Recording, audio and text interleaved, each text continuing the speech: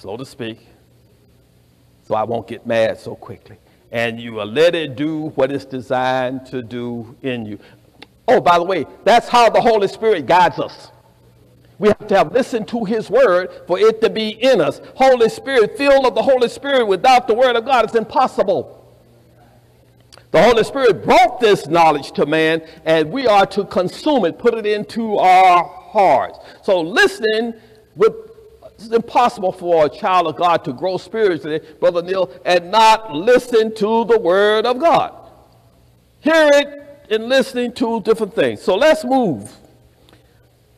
Another verse, Proverbs 18 and verse 13. Proverbs 18 and verse 13.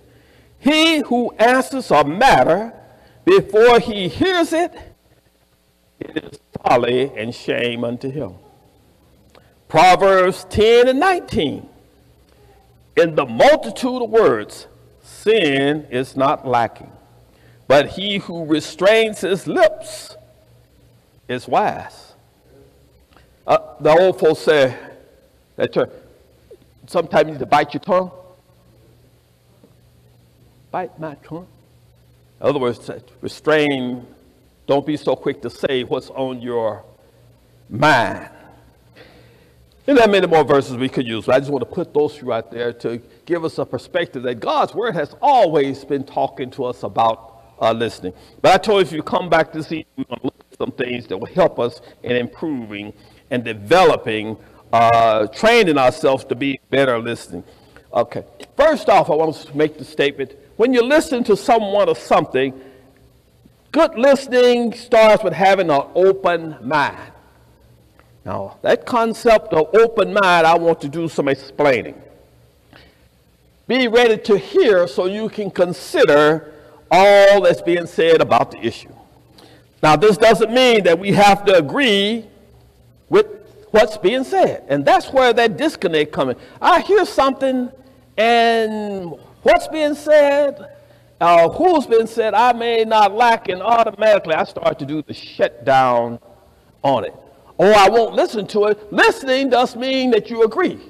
Listening doesn't mean you disagree. But listening means that you get all the facts so you can make a proper judgment about a matter. When you listen to someone, that don't mean you agree with them. That's why we miss out on so much information, because of who is being brought or who's bringing it forth. So listen with an open mind. Be ready to hear and consider all sides of the issue. Doesn't mean that we have to agree with what's being said. We must avoid going into what is called the defensive mode.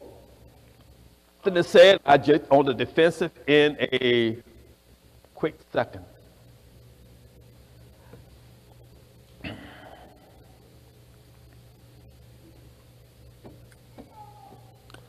We need to think about how we responded to things.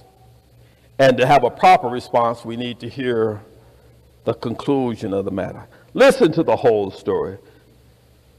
Try not to do that, jump into conclusions.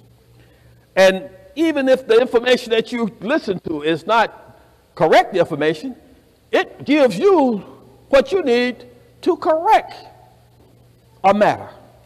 Many times when we're listening to someone, we fail in our responsibility as God's people to listen to them so that we can correct them.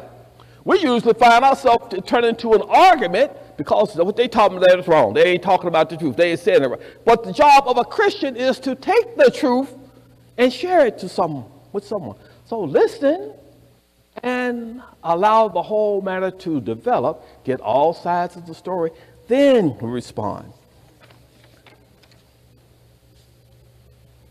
Listen to the entire message without judging or refuting. That is hard.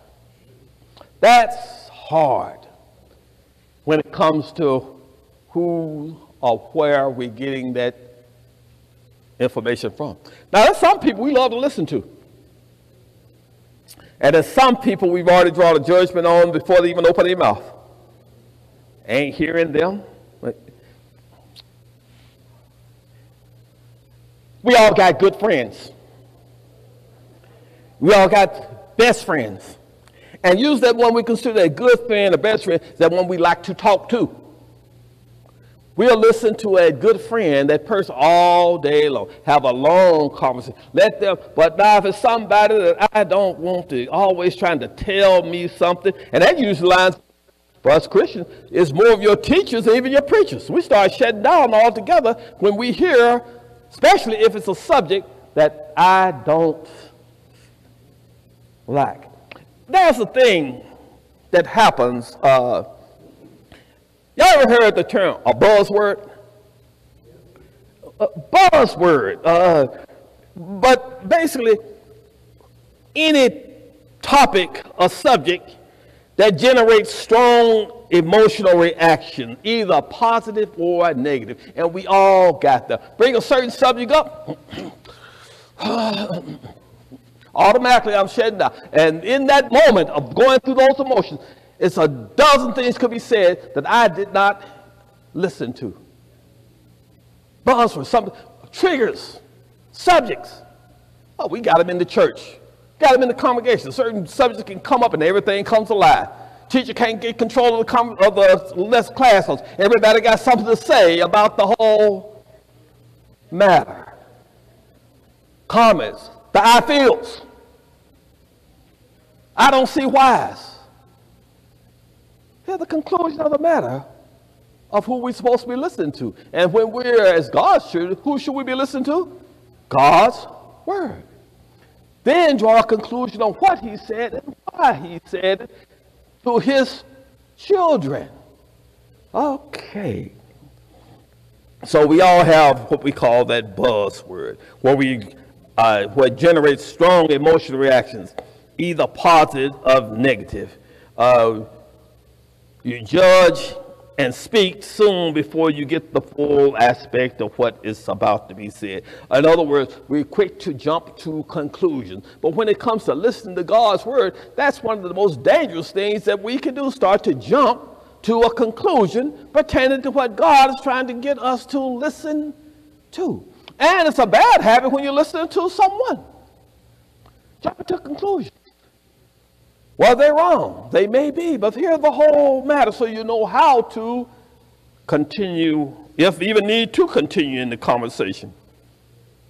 Jump into conclusion. From a scriptural perspective, that's what the Jews did with Stephen. Stephen, the one who was stoned in the Bible. He said some things, he walked them all down through the history about who they were. But when he said some certain things about it, it just set them off. Matter of fact, it said they gnashed their teeth and closed their ears and ran up on him and they killed the brother. How many times do we gnash our teeth and close our ears to what God's word is saying? And how many times have we killed or helped kill off somebody spiritually because of what we perceive in a situation? These things can happen. And we need to be better at discerning and listening. Listen to the entire message without judging or refuting. We need to determine what concepts are being put forth. Everybody speaks with something. They do it in their own different ways and things too. But there is a construction of how somebody's trying to relay something to you. What they're trying to say. Not how they said, what are they trying to say? Listen to the whole matter to get the whole picture. We need to practice learning to adapt to different ways that we hear things from different individuals.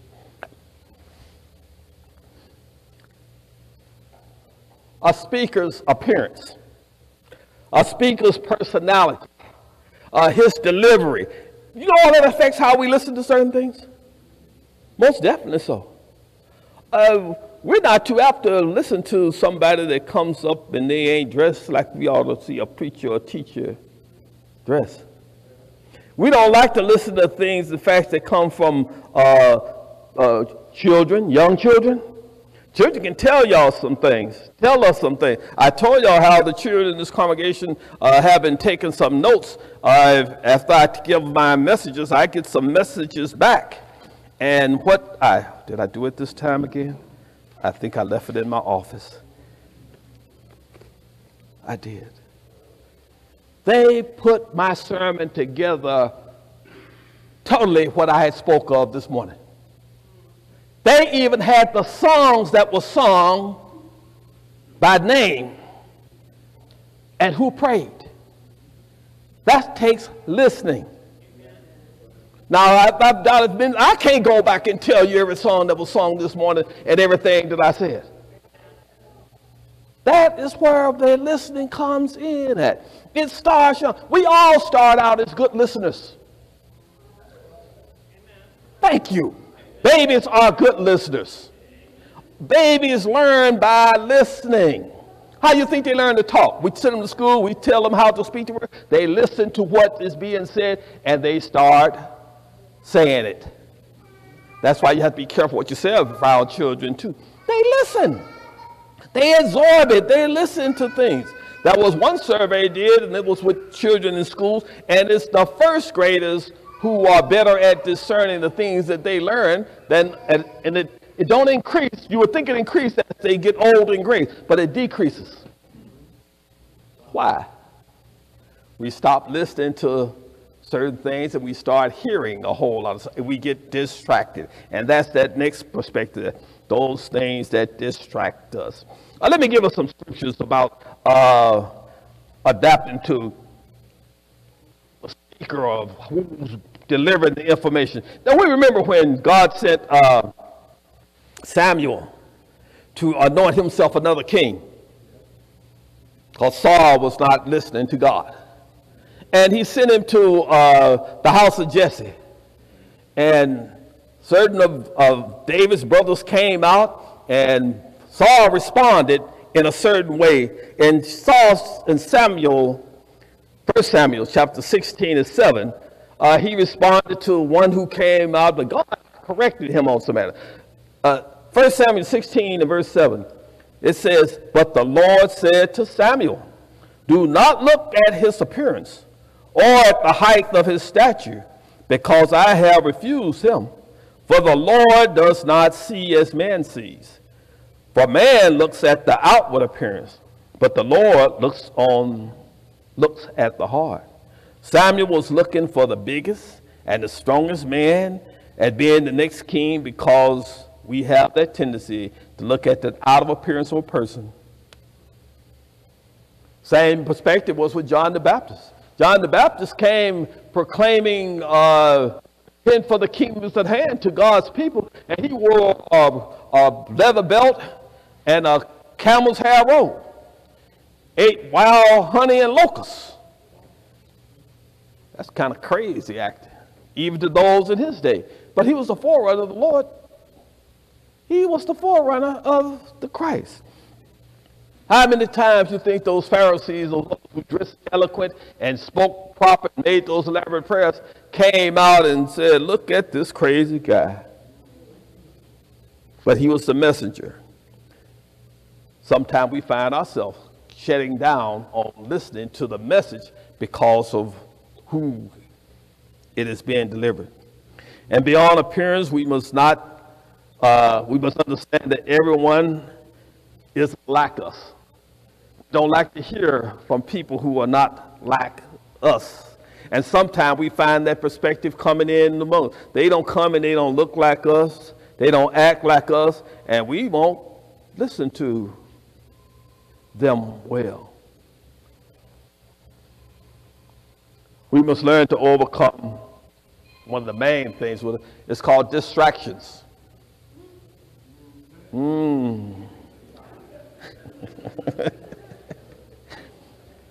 Distractions are everywhere. They happen. But we have to learn to overcome distractions.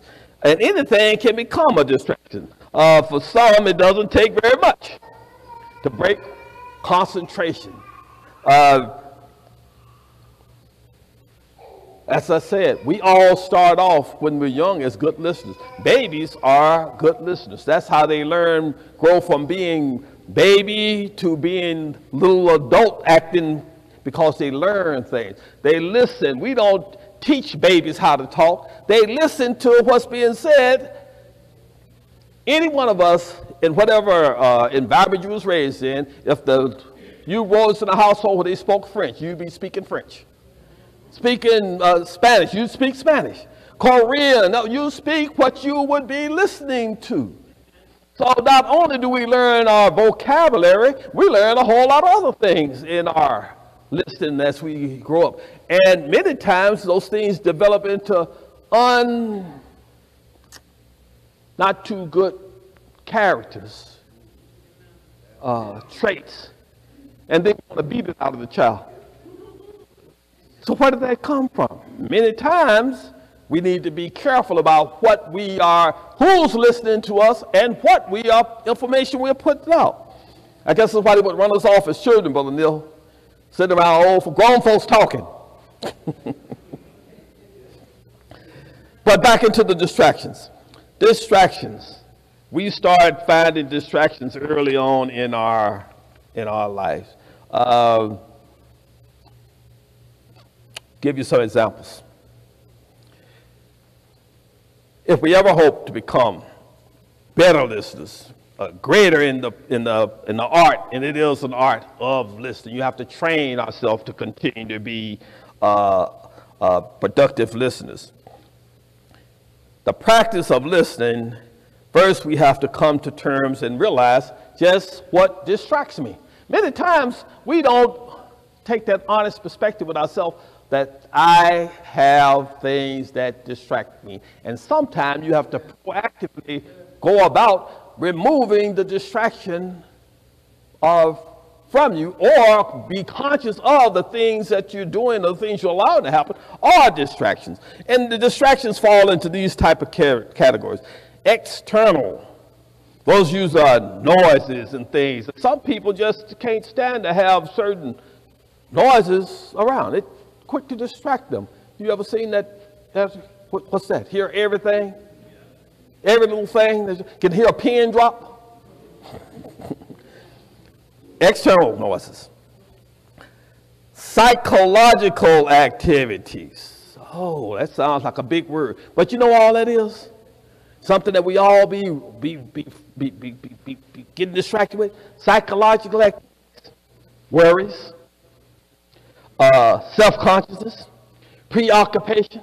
We let the world weigh in on us. That's what the scriptures taught. We let the world weigh in on us too much. We, God, you put all your cares upon the Lord. Take your burdens to the Lord. We read those verses, we hear those verses, but do we listen to what it's saying? We are so preoccupied. Everything that's happening in the world, we let it distract us to the point of we not listening to God. Physical conditions, they all affect us in keeping our focus, temperature, odors, light, visual distractions. That's why when we come together in a congregational setting, we try to keep those things at a minimum. We try to be strict and rude. We try to keep the worship and the teaching decently and in order, and create an environment where those things cannot be a distraction. Physiological distractions. That's your pains, even hunger, fatigue. Lord's Day, Sunday. I've been up all Saturday night. And I ain't talking about those who have to work late shifts. We know I've worked graveyard shifts for many years, second shifts and all. But that you stay up all night watching TV till 2, 3 o'clock in the morning. Then you get up and you come to your worship service, your Bible class. You can't focus. You can't listen. You can barely keep your eyes open.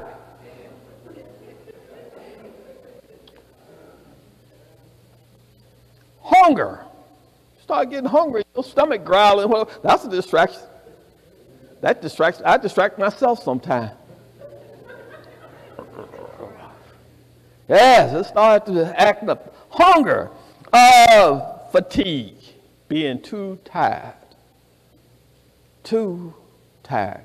I shared this class, so most of this also comes out of a lot of the counseling and where they train you to be counselors and everything. That perspective of the halt,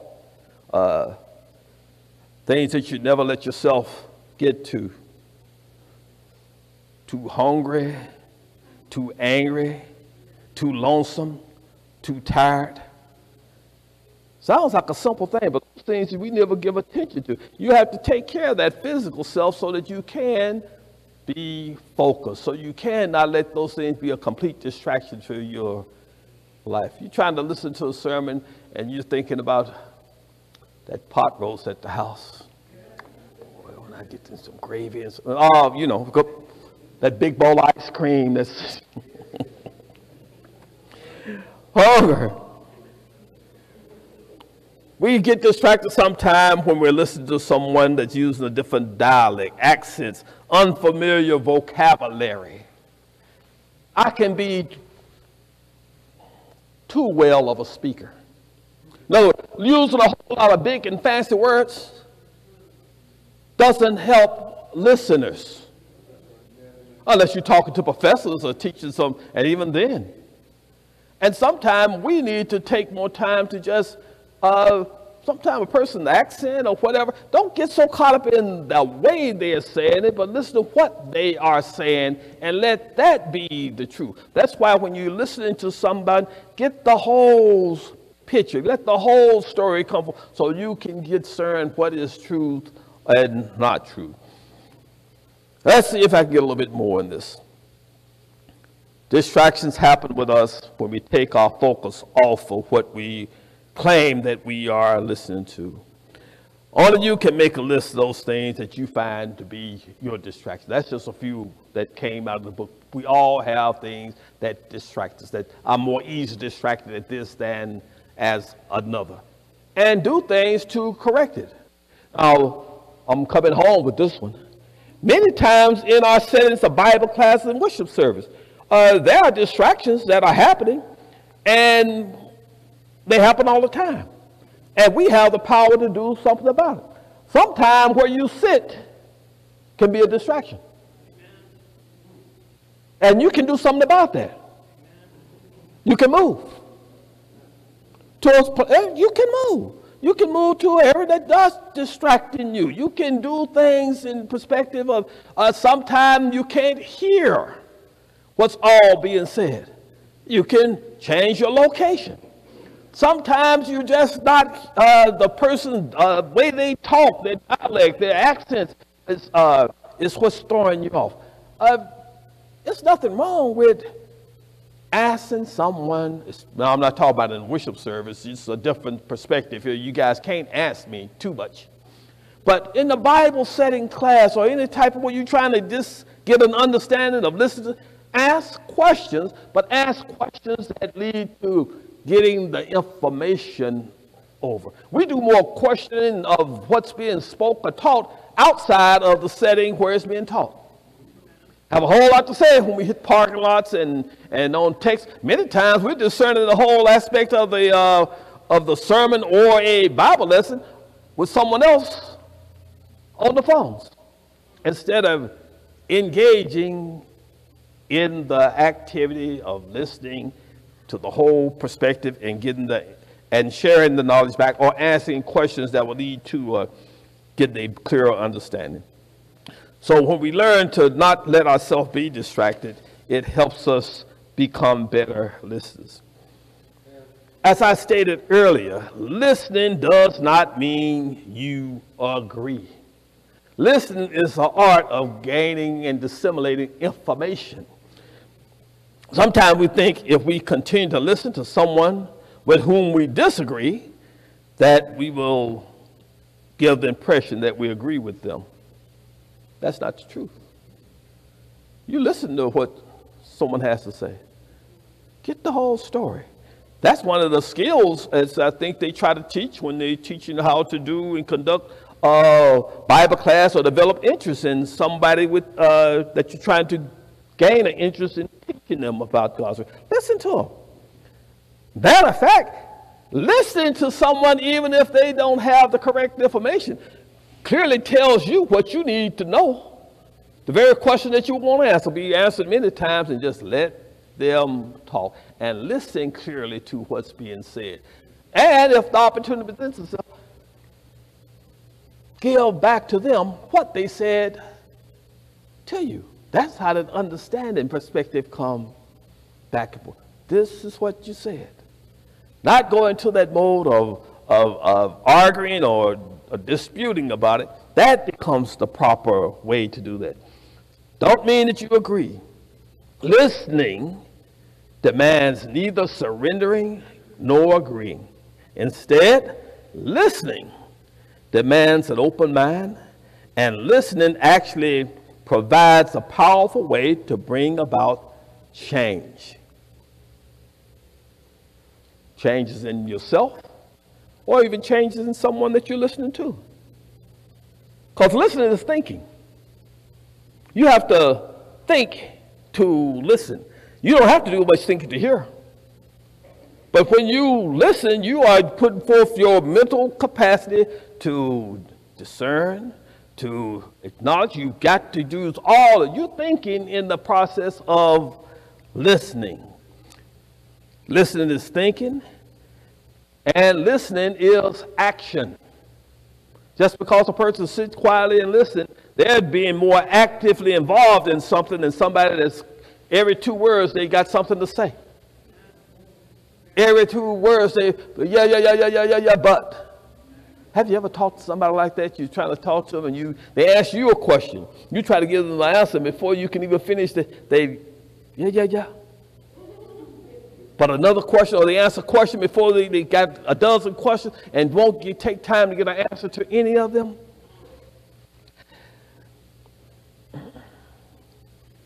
Listening. Our Lord gave us some great examples of how he used listening. Biblical accounts. When the Lord was teaching in the temple, and this took me some time to just get the concept when you listen to it. Jesus was in the temple teaching. Those Pharisees that came in with the woman that they had caught in the act of adultery was the same perspective of somebody coming into a Bible class and just interrupting the whole thing with a whole other issue that didn't matter to apply to that altogether. And that's what happened. They was in the temple, he was teaching. They brought the woman in and said she was caught in the very act of adultery. And here she is. And the law of Moses said that you have to stone her. How did he respond to that? He got into a big argument with those Pharisees. He listened to what they had to say. And he just continued, knelt down. And they were doing a whole bunch of talking. He was doing some writing in the sand. He never responded to them in that perspective. They had a whole lot to say. Matter of fact, let's just visit some of that. I just want to give us some, John chapter 8. Listen to how our Lord, the master teacher, the one who's always said we need to be hearers. He who have ears to hear, let him hear. John chapter 8, starting with verse 3. Says, then the scribes and Pharisees brought to him a woman caught in adultery. And when they had set her in the midst, they said to him, Teacher, this woman was caught in adultery in the very act. Now Moses in the law commanded us that such should be stoned. But what do you say? This they said, testing him, that they might have something which to accuse him. But Jesus stooped down and wrote on the ground with his finger, as though he did not hear. They talking and causing a whole, but he did not even engage them in conversation, as if he didn't hear. So when they continued asking him, he raised himself up and said to them, he heard the conclusion of all what they had brought, what they said they had done, how their situation had come. He listened to them. Then he spoke. And his question was, his statement was, he who is without sin among you, let him throw a stone at her first. And again, he stooped down and wrote on the ground. Then those who heard it, being convicted by their conscience, they listened to that part. Nobody else had anything to say after that. went out one by one, beginning with the oldest, even unto the last. And Jesus was left alone, and the woman standing in the midst. He listened to him. Didn't get into an argument with him about the law, which he gave to Moses. He listened. Let them state their case. Then he stated the rest of the matter. Because if they was going to use what Moses had said, he wouldn't tell them anything different. The rest of that goes, if you go and check, the accusers are the ones who throw the stones at the one that you are accusing. Why are you bringing her to me? Now, ye who without sin, you cast the first stone. Because they realized that in that situation, they fell into sin. Because you cannot bring a case like that to be judged upon with one in a two-party situation. Don't work like that. They turned and they walked away. Getting all the facts of what somebody's going to present you don't mean that you agree, don't mean they right or wrong, but get all the facts and then you can make the proper judgment. They brought no man, and if they said they caught her in the very act, that means you saw it. So where's all of everything? So he let them talk, and we indict ourselves, and sometimes we try to justify ourselves. But when it comes to the matter of God, God's word stands as the truth. So that's when you listen to a whole case and just lay it out the way God wants it to be handled. With myself first, and then present it to others. Accepted or rejected, it stands to that point. So then, as Jesus had listened, wrote, when Jesus raised himself up and saw that none but the woman was there, he says to her, woman, where are those accusers of yours? Has no one condemned you? She said, no one, Lord. And Jesus says to her, neither do I condemn you.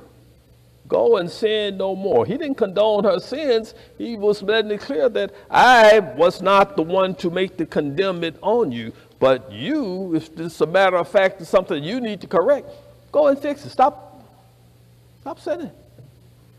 That's what God's word does. So that when we listen to good information, when we listen to God's information, it becomes a matter not of cause argument, not to cause dispute, but a matter of us getting all the information, if I am a good, true listener, so that I can make proper judgment on what is being said and done, pertaining to me and about others.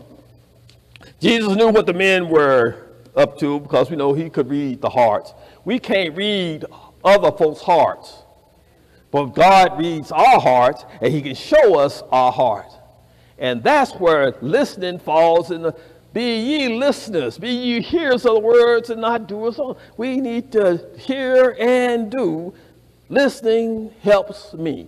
I have to train myself to become a good listener. And if we all practice being better at listening, then we can be better servants of our God. Stop trying to jump in on a talk. Got something that's good, it's still in the conversation. Take it over. Out talk. That's a challenge sometimes. That's the challenge. Sometimes we got something to say and we can't restrain ourselves from saying it. This is a challenge that we all face sometimes, especially when we come together sometime as groups, or even when you're talking to someone one-on-one to hijack the conversation. Now I know that we do have those in family and friends that are just conversation hogs. In other words, they're going to eat up the conversation, they're going to take it all. But again, when we try to practice these listening skills, even if you engage with someone like that, sometimes you just need to just restrain yourself and let them talk. Listen to them. Let them talk. Don't let them drag you into a challenge of out talking or trying what it does for you, it helps to improve your patience and your listening skills. So if you got that talkaholic, let them talk. You learn, you use as a time use it for your training. And also, not just let them talk, but listen. Because many times people are giving forth information, but we don't like for it to be just poured out too much. We want it in small batches, but learn to be a better discerner of what someone has to say. It improves our listening skills when we pay close attention to what is being said. And sometimes it'll prepare you better at helping them, because when you get that moment, sometimes you'll be better equipped at showing them what they're doing instead of just clashing head to head about the whole matter. Every situation of hearing things can become a situation for us to learn and be better at if we just listen to what's being said, how it's being said, and who. Of course, those are some times when you do just have to interrupt some things. I mean, if there's a time frame on something, like Brother Scott is on right now, somebody have to give me a sign sometimes, say, you know, you got to. So we have to pay attention, you all. That's all I'm saying when it comes to listening. Listening is paying attention to both the verbal and the nonverbal messages. We even train our young men to listen to what's being said, and sometimes you have to help individuals in the conversation. We can get caught in a loop, repeating the same thing over and over. Listen to what's being said. Sometimes you have to skillfully intervene to help that person come back into a right order. So paying attention to body language. Someone gets fidgety about some things or whatever, they're telling you something. Listening goes further than just that word. We've listened. I told y'all this morning how I had made that statement about have to put my glasses on so I can hear. That perspective is true. We listen with our eyes and our ears, but we do more we hear more with the ears, but we listen more with what we see. Seeing will tell you a whole lot of things that you don't when you just listen. That's why person-to-person conversation is what God wants us to be as his people. He wants us to be together. We have to be together and listen to his word and listen together. You cannot get the same context of listening to a person in person that you do when you're talking on a phone or in a text. It just doesn't have that personal perspective of what you're actually hearing. And I will bring this into a conclusion. There's nothing wrong with asking questions to clarify a message. But in order to answer the proper questions, I must have listened to what was being said. Always try to find some point of interest in what is being said. You pick out the points of interest. Listening, and in that what you're hearing, find something that you may want to, if it doesn't interest you, it may be something in what's being said that may be a service for someone else. Listening, always practice how to listen. Doesn't mean you agree. Jesus used it several times in his teaching. He would listen.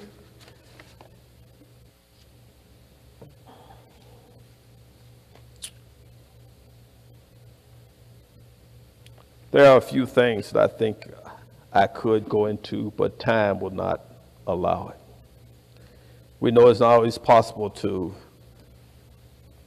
give all perspectives of the Bible in pertaining to what God wants us to know. But as we learn to hear his word, really hear it in listening, and seek to have a better understanding of it ourselves, it makes it easy for us to listen to someone even when they're not as knowledgeable as we are. Matter of fact, when you listen to God's word, it helps you to see a person not in the light of what they ought to be. It makes you see where they are, so that you can help them become what God wants you to be and help in bringing that person into a better understanding. Our listening plays such a big part in our whole life, especially the life of a Christian, that if we become better at the skill of being good listeners, we'll be better in our service to our God. I'm going to bring this to its close. We're going to close with Isaiah. Isaiah chapter 55. Because I know that all of us want to be better listeners, especially when it comes to the Word of God. Isaiah 55 and verse number 2. I'll start there, and the lesson will be yours. 55 and 2 of Isaiah. Why do you spend money for what is not bread, and your wages for what does not satisfy? Listen carefully to me, and eat what is good, and let your soul delight in abundance. Incline your ear and come to me. Hear, and your soul shall live, and I will make an everlasting covenant with you, the sure mercies of David. Listening has always been the perspective that God wants his people to be about in carrying out his word and his will. Hearing the word of God, to believe it, one must listen to it. To act up on it, one must be listening to what he is saying that he's required of us. One believe. Repentance, change of mind. You heard something, but not just heard, you had to listen. Change of mind that leads to change of action comes clearly with what one has listened to the point of seeking to move forward on it. To even declaring that Jesus is Christ, the Son of the living God. We need to hear what we're saying often, not just the one time when one comes forward and being baptized. That is something that we must keep hearing in our lives all the time. Jesus is Lord. And if he is my Lord, he has the right to give me the instructions. So when we even start our walk with Christ, hearing his word, believing it, repenting, confessing that Jesus Christ, the Son of the living God, and being baptized puts us back into the very state of now listening to what he wants us to do. They continued in the apostles' doctrine and in fellowship and in prayer. That whole concept of coming together and hearing what God has to say among ourselves puts us and keeps us where God wants us to be. Good listeners to what God's word is. If you have listened to this message this evening, I hope it didn't bore you, but I hope it did bring you to an aspect of let us all become better at what we seek to be, God's people, and listening to what truly he's saying to us. And if you're not in the body and you heard this message, I hope you listen to it. And it pricks one in the heart to come forth and give their life to Christ through baptism and becoming part of the body. And for those who are in the body, if you walk contrary, listen to what God's word tells us, that we may correct ourselves in our spiritual walk. If any of these things are your desires upon this evening, let us stand. Song director is back before us. Let us all contemplate these matters in our hearts and life. Just as I am without one plea, but that thy blood was shed for me, and that thou bidst me come to thee, O Lamb of God, I come, I come.